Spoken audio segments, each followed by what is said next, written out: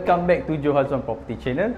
So for today, Jo nak bawa anda house tour sebuah kondo mewah Suria Stonor. Ini merupakan duplex unit.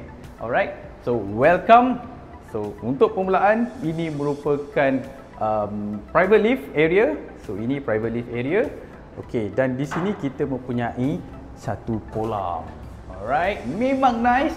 Tanpa buang masa, jom kita tengok unit ni. Let's go. Okay guys, so kita dah pun berada di dalam unit. Sebentar tadi kita baru saja lalu di powder room. So ini merupakan living area dia. Anda boleh tengok kita ada double volume ceiling. Memang luas. Ceiling yang sangat tinggi. Alright. Dan bahagian ini merupakan kawasan dining area. So di bahagian dining area ni kita mempunyai sliding door. So dia mempunyai balcony. So anda boleh lihat kat sini, kita boleh lihat view KL. Memang superb.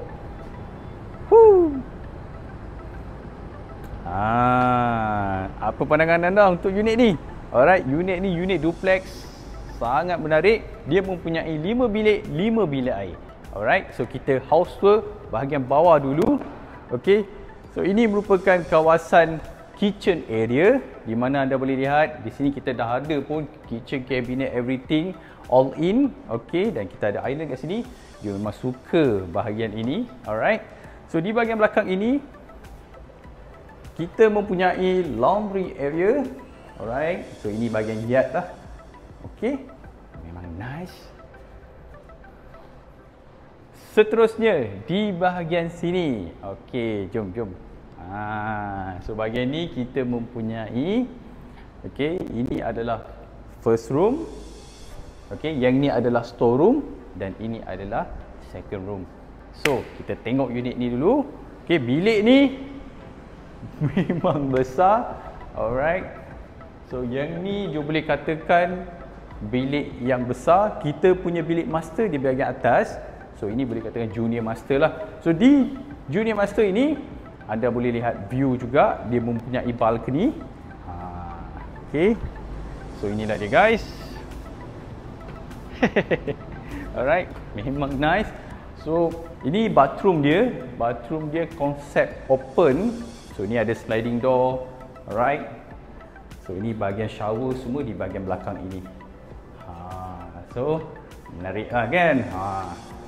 Jom next room.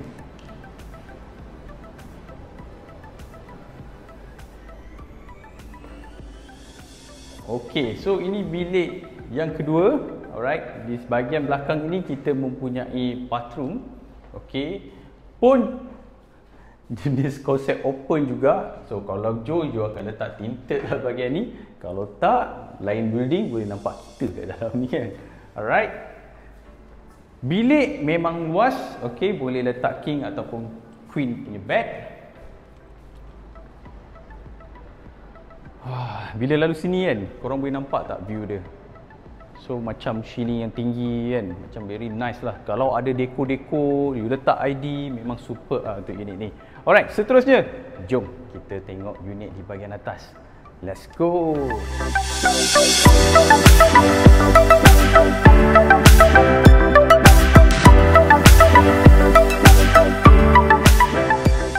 Okey, untuk staircase ni, okey, agak luas. Okey, di bahagian sini kita ada open window, okey, sampai atas. So cahaya memang sangat terang di bahagian sini. Let's go.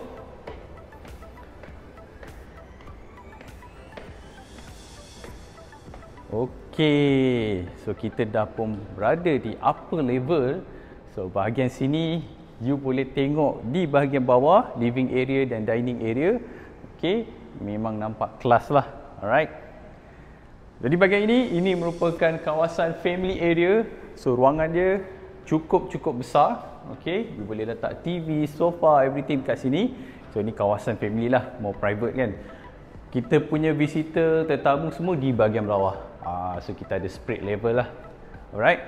Dan bahagian ini kita mempunyai satu bilik. Okey, so bilik ini quite besar. dia ada bathroom bahagian sini. Okey, specialnya. Specialnya untuk bilik ni, the first one is, you boleh nampak tak? Bahagian ni kita ada sliding. Boleh tutup, boleh buka. Okey. So dia ada keunikan dia kat sini. So kat sini macam ala-ala ada tembok, you boleh tinjau daripada bawah, kan? Alright, view cantik. Dan the second one, so ini dia punya bathroom dia. Alright, bathroom dia ni memanjang. Apa yang unik dia, okay, tempat shower dia ni berkonsepkan open juga, dan di bahagian sana dia ada dia punya own balcony. Alright, ini yang best ni. Okay, kita drive buka. Okay, so kita berada di bahagian ini. Ni tempat shower dia. So ini open space dia. You see, the design memang nice lah. Okay. Alright, tanpa membuang masa, ruangan yang paling kita suka sekali, bilik master dia. Jom.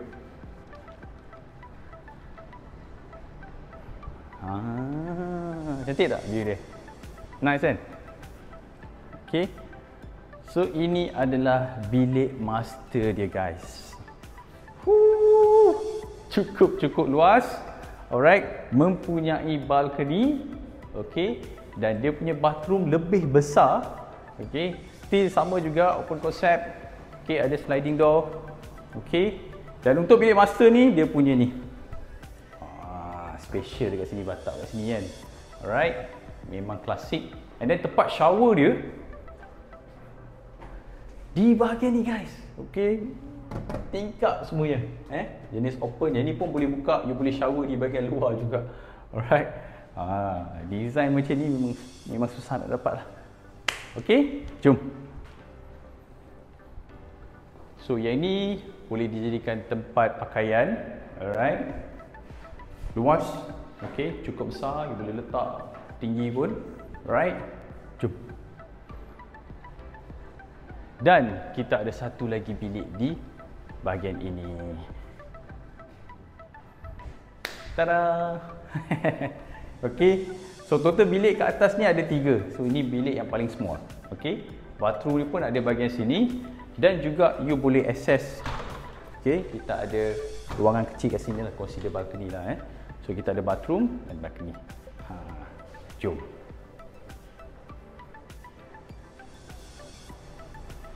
Okay, jom nak belanja anda experience bila turun tangga ni. Okay, dengan you boleh tengok open view kat sini. Jangan gayat tau. So memang view dia memang nice lah. Turun tangga macam ni kan.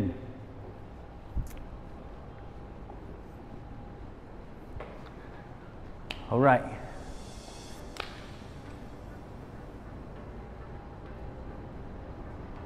Okay guys, kita dah pun berada di hujung rancangan. Alright.